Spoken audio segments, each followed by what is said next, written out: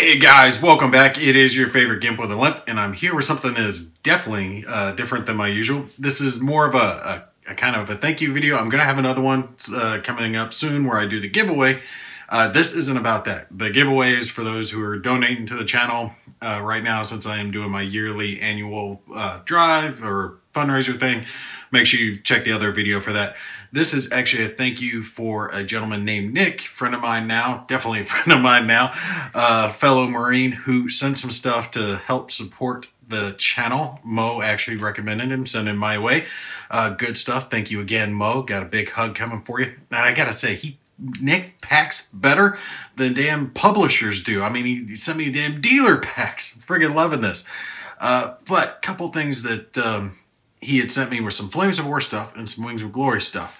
Now, I've had other stuff sent to the channel. Mainly comes from publishers, but a couple of big ones. A fellow named Stu had sent a fair amount of games when I first started the channel to kind of help gear me up. And now Nick has sent a bunch of stuff because I've wanted to cover Flames of War previously, and I have not. I did just cover Bolt Action, really fun game. Flames of War is a different scale. I have covered Wings of Glory before, and I only had a starter kit to go with. Well, that's changed, so we might be doing another solo series on Wings of Glory here soon. We'll show this stuff here in just a sec. When it came to the Flames of War stuff, he sent a fair amount of it. This, I'm assuming, came with some starter kit, something he must have gotten. Looks like kind of instruction. This is the instruction manual, and this looks kind of like a get started series here. Came with it. Big thing, and this was like Christmas morning for me, was the thing of the paints. God, I love getting paints in because I am always painting stuff, so I was real tickled to see this. This is Army Painter type paint. I've got a fair amount of this that I paint my stuff up with, but I am always excited to get new colors coming in, so very much looking forward to using these. Now, the Flames of War stuff he sent, I was looking into getting the Hit the Beach starter set. So I'm going to save up a little money, still dealing with that VA stuff. But when I do have a little bit of extra funds lying around, I will invest in doing that. When I do the fundraiser, I always put that towards equipment and subscription fees for video editing software and stuff like that. I never spend that money towards games. I just don't feel that that's appropriate. So I will save up and get the starter set. But we do have a nice little starting place to go with it. Let me grab my blade here and open up his little dealer packs.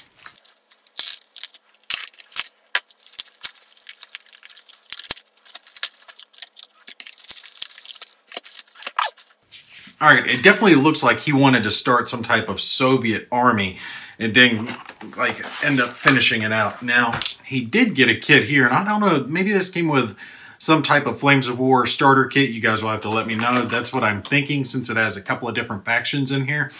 And this little get to know Flames of War booklet was showing off some of that.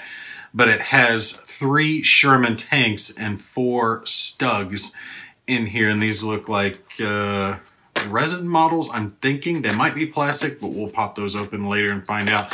And then there at the bottom, if you guys can see, has the little metal barrels for them, and that looks like it might be metal. I don't know. We'll have to see how what these tanks are made of. Resin, metal, or plastic. It's one of them. But that is the only stuff that's not Soviet. The rest of it is Soviet stuff. But that's why I'm thinking about getting a starter kit that has German and American stuff in it, because between this and the stuff that comes with that, and then all of this, I should have more than enough to do like 3 factions, maybe even do a big like 3-way battle. That would be really freaking cool. And like I said, I've always wanted to try Flames of War because of its different size. So you can see, if you haven't seen the Flames of War stuff before, there guys, I have no idea what scale this is. 28mm is Bolt Action, which is slightly smaller than Warhammer, which is 32mm. So I guess these would be the 15mm. You guys will have to correct me if I'm wrong, but I think it's 15mm on these guys. But we've got a machine gun company in here. So this is like multiple platoons. I'm not sure exactly how many would come with that. Does it show in the bases? it looks like this thing has 6 bases. So I'm guessing like 1 leader, you know, 1 company leader section, like, yeah, a company HQ is what I'm thinking. And it says 3 machine gun platoons and some Russian words. I'm not entirely sure. So maybe, you know, 3 machine gun platoons, an HQ, and then something else in there since it's got the extra bases, or maybe it just has extra bases in there. Never put any of these guys together. Definitely looking forward to try that out. So we have, as far as machine gun platoons, I think there's only 1 of those. Yeah, 1 of those. Then we have a company HQ. So there's just a mess load of these infantry. And this has a bunch of bases with it. Looks like a couple of bases. Because with these guys, if you haven't seen Flames of War before, you have anywhere between like 2 and like 5, maybe 6 guys on a base. So you'll have multiple guys per base. So we've got that. We've got a machine gun company. We have a Strelkova platoon, which I have no freaking clue what those guys are. But it doesn't say on the back either. I'll have to put together some of these, but it's just a buttload of those little minis on there. So these guys are going to be a hell of a lot of fun to paint. Hit them with a basic primer. You know, I'm thinking something green, and then hit just like a couple things, like the weapons, maybe a face, you know, hands, stuff like that, skin color, and then hit it with a wash, and you can paint a bunch of miniatures real quick. I might even try the oil wash technique. I've used that before with really good results.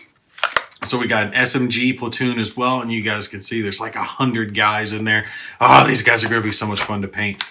And, oh, we got another Strelkova platoon. I'm guessing this is maybe like a standard rifle platoon, right? So, well, this says platoon, but it's like the size of a company of those machine gun guys. So maybe there's a buttload of them. Well, I mean, they are Soviets, so they did just send them out to like be meat shields. It says it's got a rifle and a machine gun team option, so that's really cool. And we got another one. So, oh, we got 3 Strel. Okay, so yeah, we got 3 of these Strel platoons. I don't know exactly how to pronounce that. An SMG platoon, a company HQ, and a machine gun team. So that's all that infantry. And then he also included a engineer and sapper battalion. Look at that. 134 figures in 2 trucks. Did you guys see the picture on that? Tell me that doesn't look awesome. And you can see how there's a bunch of guys per base. Some have 4, some have 5.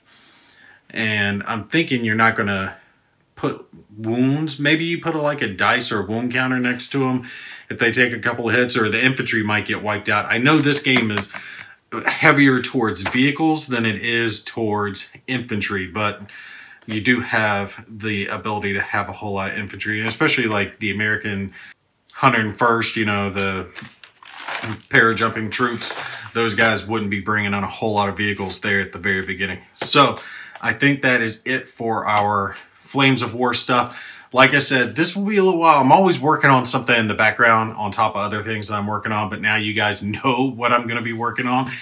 I'm going to get this stuff set up, painted as quick as I can, because I'm really, really looking forward to doing Flames of War.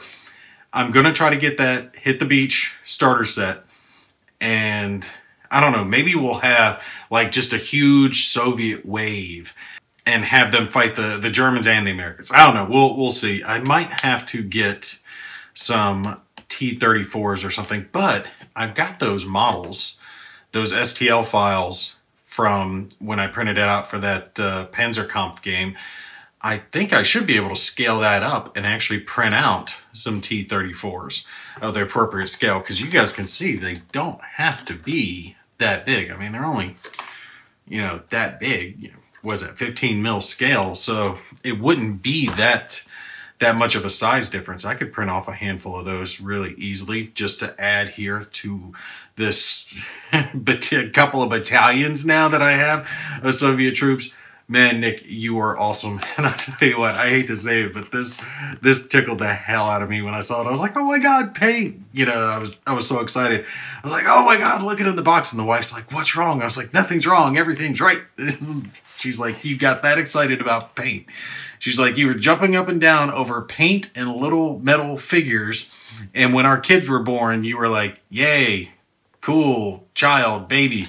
And I was like, well, you got to have priorities in life, you know? Certain things excite you. I was definitely excited when it came to making the babies. It's a little different when it comes to, you know, raising them and all that good stuff. Don't get me wrong, I love my kids. They're great. All right, so let's push this out of the way and look at this. Okay, like I said, he had like dealer packs. I mean, look at this. He ships stuff better than freaking most people do. Like most publishers do not ship stuff this good. I mean, come on, everything was wrapped up. All right, so there's a bunch of individuals. We'll look at those here in a sec, but he did include an actual starter set.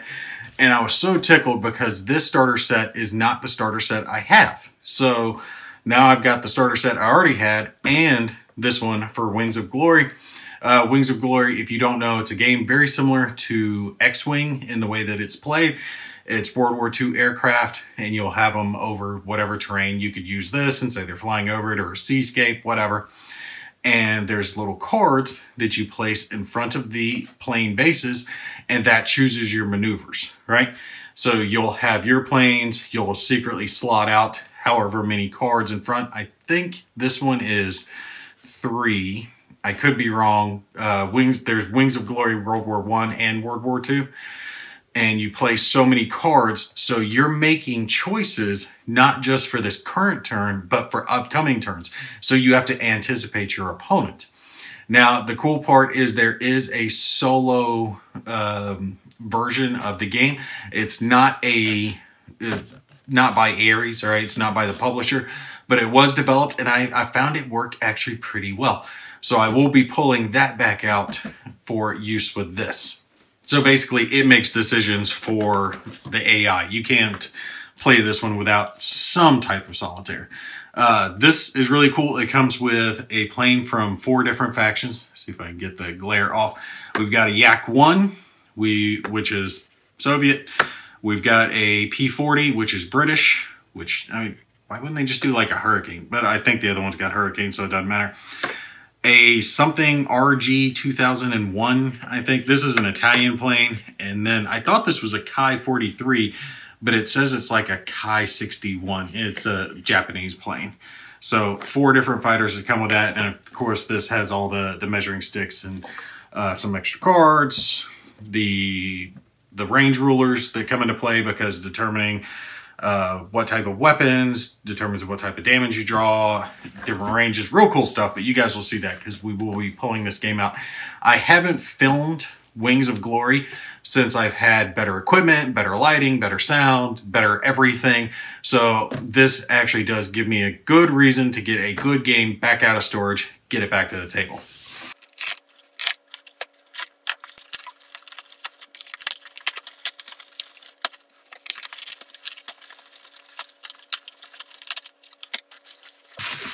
And the funniest part was when I was unpacking some of this stuff earlier, my kids were more excited about the bubble wrap than they were the planes and tank. But it is what it is.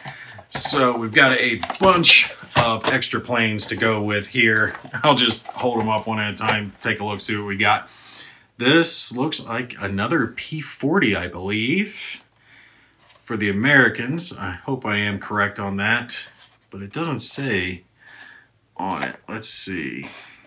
No. Yep, P-40 Warhawk right down here at the bottom. So I am correct. And that looks like an ME-109. Make sure I'm right. Yep, BF-109. Does it say which version? E3. Now, as long as I get it right, I'm good. I'm not worried about having the exact right version. That's a Spitfire, which of course that is a Spitfire. So we got a British version as well.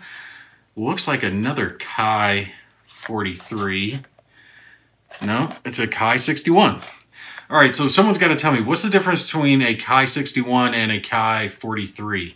I'm not sure what the designation for it was, but Let's see, that's a P40. Yep, got another P40. Love the P40. I've always loved the P40. So that gives us like 3 of those. And that's a Wildcat. Tell me that's a Wildcat. Yep, Grumman F4F Wildcat. Ooh, I love that. That's going to be a really cool one. All right, I'm going to have to come up with a scenario for that because there were Marines that flew F4 Wildcats during World War II. They were the last of the flying sergeants back before you had to be an officer to fly a plane because, like, that makes a damn difference. Anyway, looks like another ME-109, I think. Yep, this one is another E3. So we got a couple of ME-109s, another ME-109 to go with it. So we've got a guarantee 3 ME-109s and 3 P40s. So that'd be a good one to go with. Is this another P40? Let me see. No, this is a Hurricane. I just glanced at it. I missed the circles instead of stars. So yep, got a Hurricane. Perfect. Love the look of that. Tell me this is a 43. Is this a Chi 43? No, it's another 61. But it's green. I don't know. I can't tell the difference. I could have swore these were like Chi 43s. Maybe 61 is just the later version. That's probably what it is.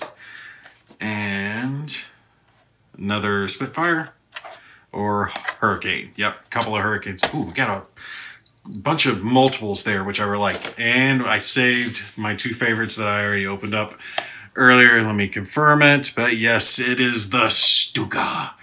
Got a couple of Stuka die bombers here, so I'm thinking about doing some bigger version, maybe coming up with a scenario where the Stukas are coming in to do some bombing runs, and they've got some 109s guarding them, and then P40s or whatever are guarding them. Definitely P40s because I've got a handful of those.